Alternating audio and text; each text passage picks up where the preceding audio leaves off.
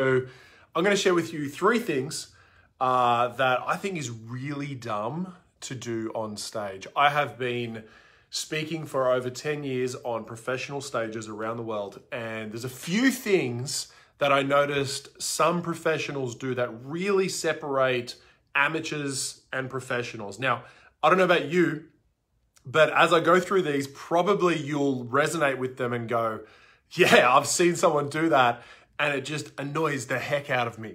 And so these are some things of what not to do. Like, these are like the dumb things, right? So do not do these. And if you can appreciate, or you've seen someone else do any of these, give the video a like and let me know. The first one is that the speaker talks all the time.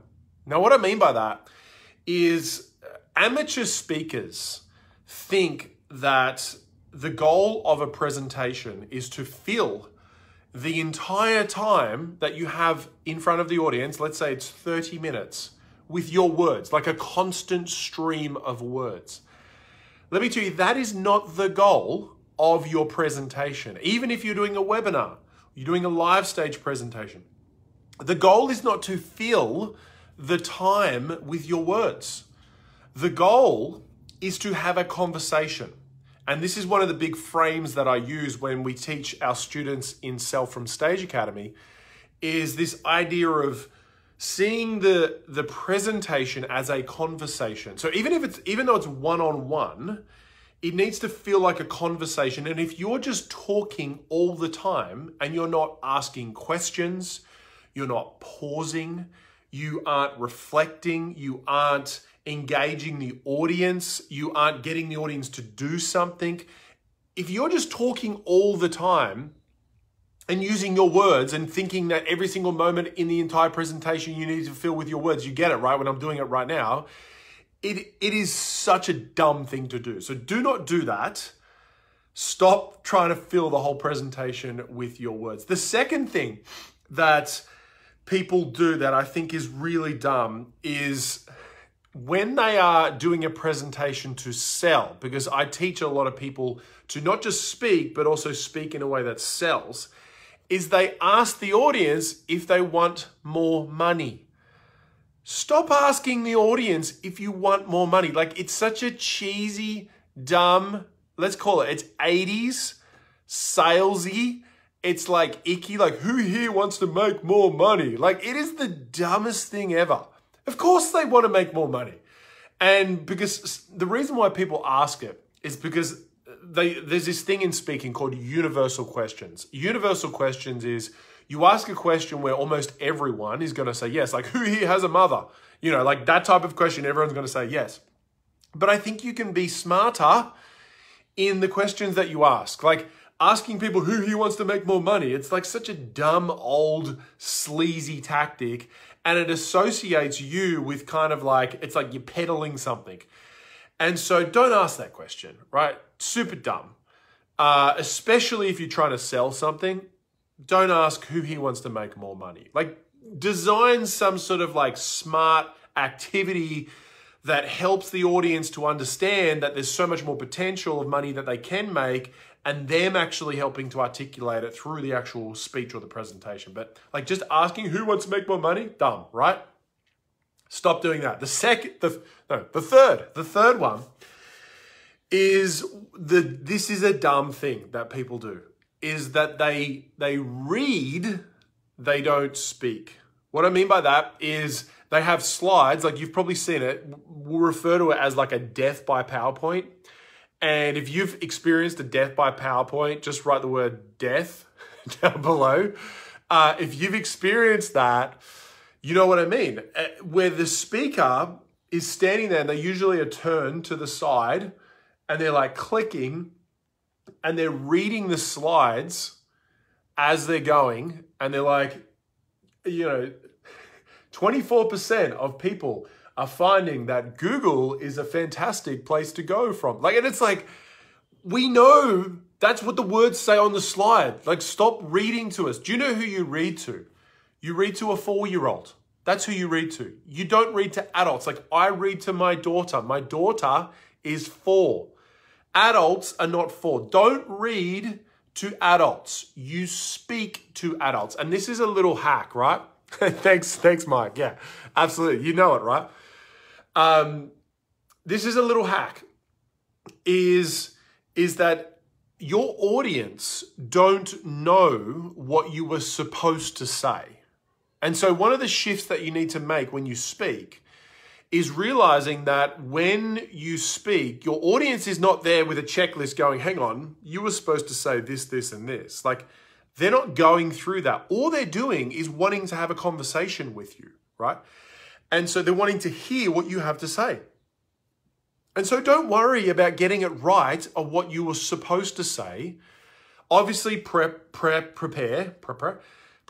practice, have some slides, but don't put all the words on the slides. Like, you should be speaking to the audience, having a conversation with the audience, not reading slides. You read to children, you speak, and you have a conversation with adults. I trust that makes sense, right? Now, I want to give you a bonus one, and this is a big one. If you ever want to become someone who gets paid to speak, and I've been getting paid to speak for over 10 years now. My first ever paid speaking presentation was for Hewlett-Packard. I was like 27 years old, I think I was. And it was literally to 5,000 people. Like, it was the craziest opportunity ever. And this is the biggest no-no. This is the biggest no-no. Now, but by the way, I didn't start there with the 5,000. I started with 10 people, right? I started with 10 people when I was younger, speaking at school. I started at school, then I went to university, and then I started speaking at work when I was an employee. And then I started speaking at free engagements, and it led all the way to that one first opportunity, which was the HP for 5,500 people. But it doesn't start there, right? Like, there's a journey. And so this is the biggest no-no. I want to give you this bonus one. Do not ever do this. If you want to get paid to speak and you want to be invited back, this is the biggest no-no. And by the way, this one, I literally was just speaking with someone who runs some of the biggest events in all of America and all of the world. And she said that she had a speaker who did this recently, and we're talking about how it's such a big no-no, right? This is the thing. Never go over time, ever. What I mean by that, even if they take, let's say, because sometimes the event like gets messed up and they like ask your 30-minute presentation to go down to 20 minutes. Don't think that you can go over an extra minute or an extra 2 minutes because they took off 10 minutes off your presentation. Do not do that. You must go exactly on time. And so a mark of a true professional is when they say their last word, it is the last second on the clock. And it's like, thank you very much. Have a great evening. And they walk off the stage. Like, it is on the second, baby. And so that is something that I want to encourage you to do. Never, ever go over. Like, every minute. Like, who here, let me know if this makes sense. When you're watching a speaker and you know that they're going over, and they say things like, oh, I'll just be like a minute or so. I'll just like finish this quickly.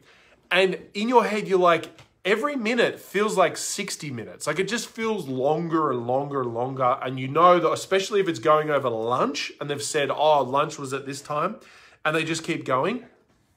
It's the worst, right? Because every minute feels like 5 minutes, 10 minutes.